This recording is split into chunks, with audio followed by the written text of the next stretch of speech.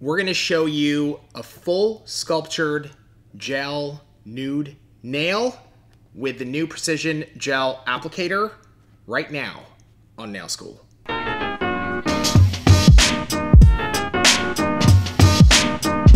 Tracey, today you're gonna show us real instruction on how to sculpt a beautiful nude gel nail with the Precision Gel Applicator. Any other details in store for us, or is that pretty much it? Did I just sum it up? You summed it up, man. I think if people just try this, they'll love it. We had the mentor who just tried it for the first time, loved it. So loved it. That's what we're gonna do. Yeah, the response we've been getting from this new product has been extremely positive.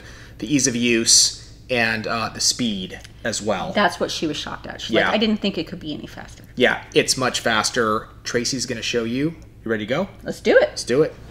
Okay, we're gonna start by pushing back that cuticle slightly.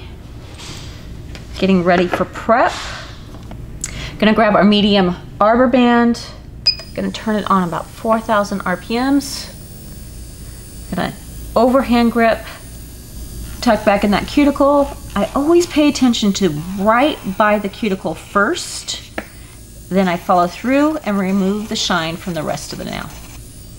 Once we have that, we're gonna take our swipe. I like to use a clean manicure brush to dust everything off.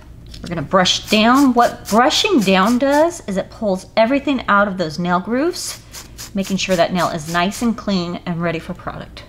Next step is protein bond.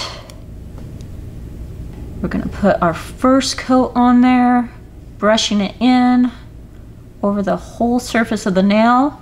We're gonna do that to all 10 fingers. Once we're done with the 10th nail, we're gonna come back and we do a second coat. And this way we know we're not gonna have any lifting problems.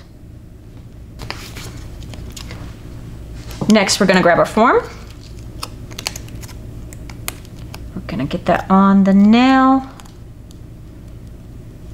Some people break the back open. Sometimes I do, sometimes I don't.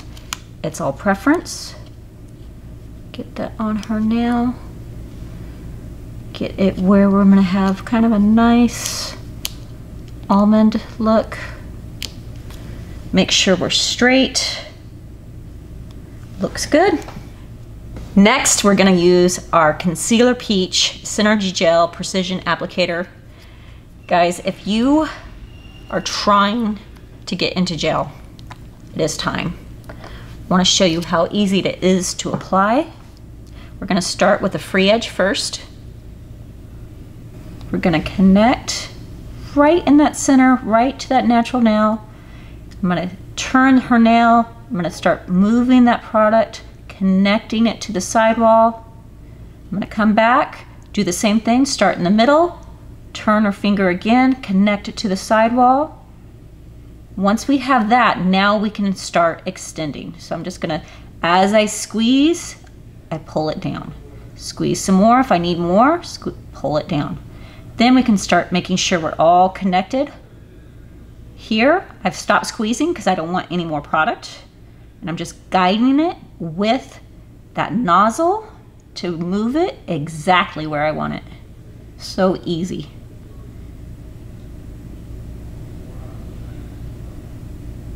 Okay, and once we have that, we're gonna get her in the light.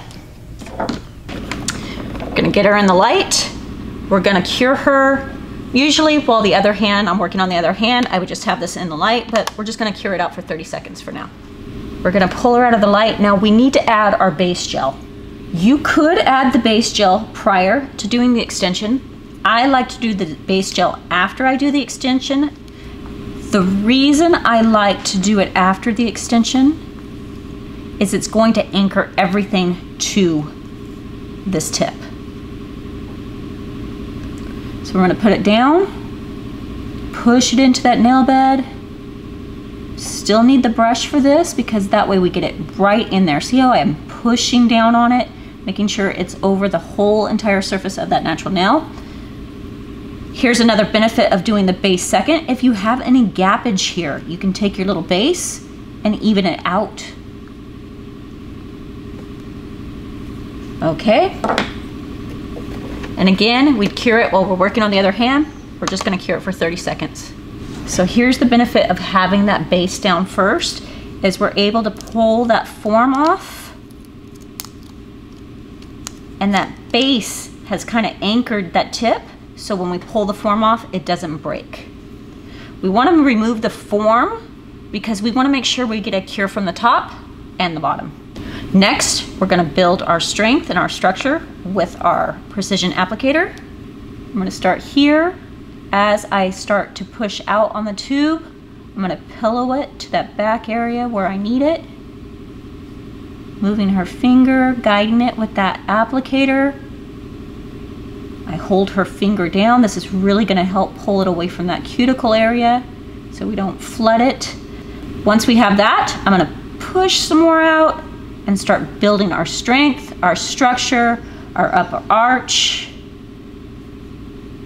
As you can see, by holding it down, it's really guiding it right to that stress area where we need it.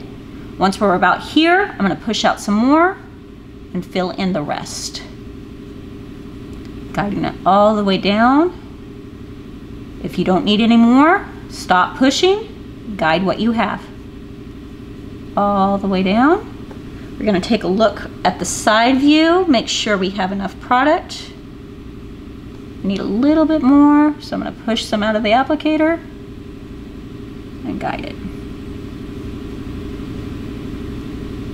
Okay. I'm looking at it. I'm looking at the upper arch. If you need any more, you can just push and apply it where you need it. We don't need any more. We're going to stop there. Okay. We're going to get her in the light. I'm going to turn it on the low heat mode. This is a 99-second cure.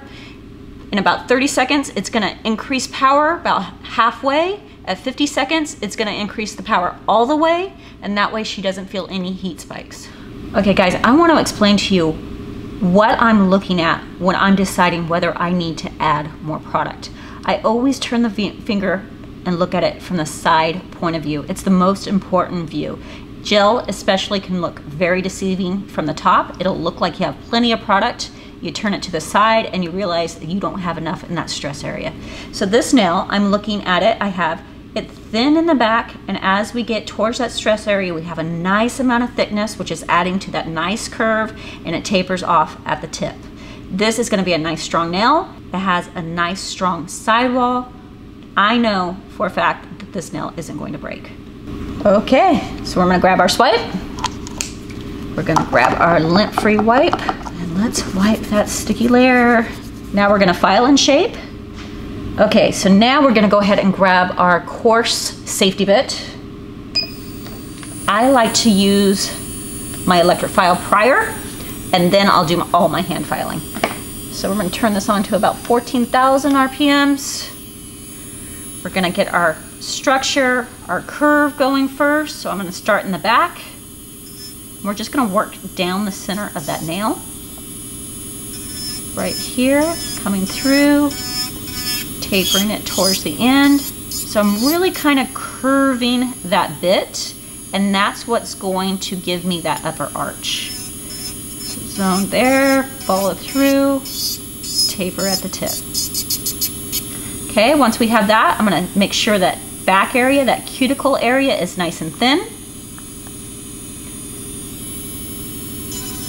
You wanna make sure that this is nice and blended in to that natural nail. If there's a ledge, your customer is going to pick it. Now I'm gonna turn her finger and I'm gonna look down this point of view. When you look down this point of view, you can see where I've E-filed down the center to get that upper arch. Now, when you're looking down this way of the nail, you can see everything that needs to be blended in. So this is a really important view. If you look at it this way, you're gonna see everything. So now I can take my bit and I can blend those sides, tapering them in and blending it into everything else. If you have one side that's thicker, you can put a little heavier touch to it. As you come across to what doesn't need to be filed down, lighten up your touch and that'll blend it all in. Now that we have that, we're gonna do our hand filing. We're gonna start with our sidewall. We're gonna file straight up and down. This is why we season the file, so we don't cut our client. Okay, once I have that dust line, can you see that dust line? Good. That dust line lets me know that I have it going straight from the groove, straight out. Once I have that, I'm good. I switch to the other side. Straight up and down with that nail groove. Once that line, that dust line right there is going straight with the groove, I'm good. I can move on. We're gonna make sure that we have this nice and tight. So I'm gonna come in below and file up. Do the same thing on the other side.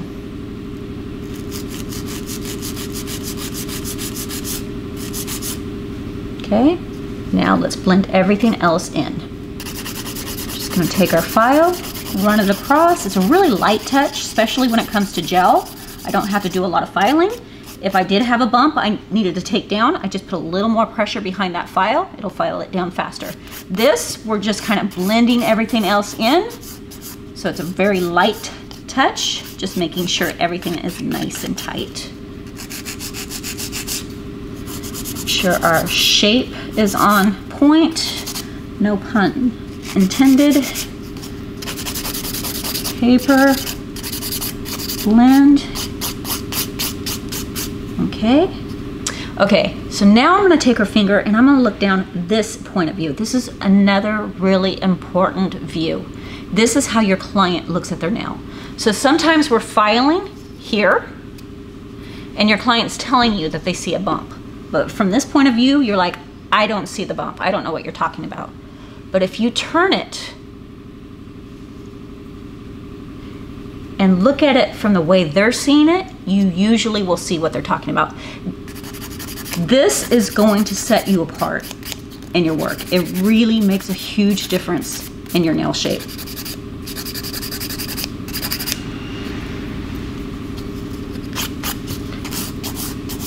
Okay, we have our nail. We're gonna grab our swipe again.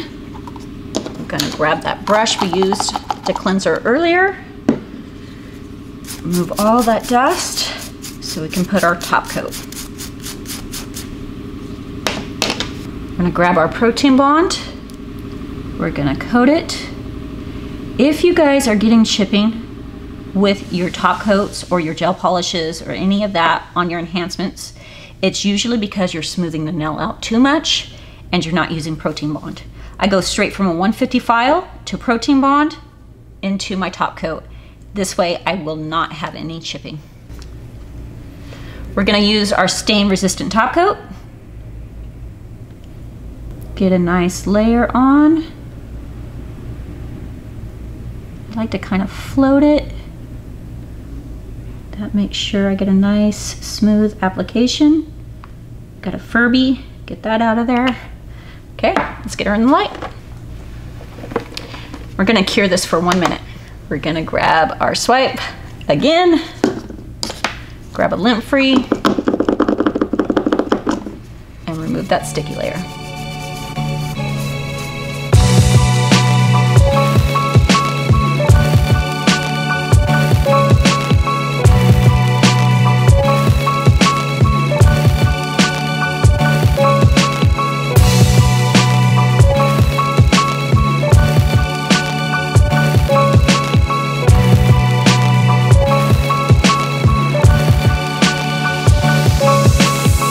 Classic, sophisticated, gorgeous nude set. Tracey, talk about what you did today on Nail School. You know what? I love the color of Covered Peach. Yeah. It's just the tone of it goes Warmer. with almost everybody's skin tone. And we had a few people ask, like, hey, you guys have shown Cover Pink, can you show Cover Peach? And it's one of my favorites. I prefer to wear it. So. Yeah, and it's just a slightly warmer concealer pink, right, or peach.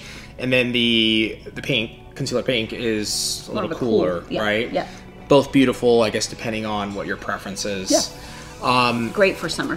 Great for summer. Perfect for summer. Amazing actually. on tan. Super simple. Like, I don't think you can lose with this set. No. I love how you showed in detail how to use the new precision applicator. I still think it's the easiest, fastest way to do it. So easy. Yeah. So easy. So simple. Again, if I can do it, anybody can do it, right? See you next time on Nail School.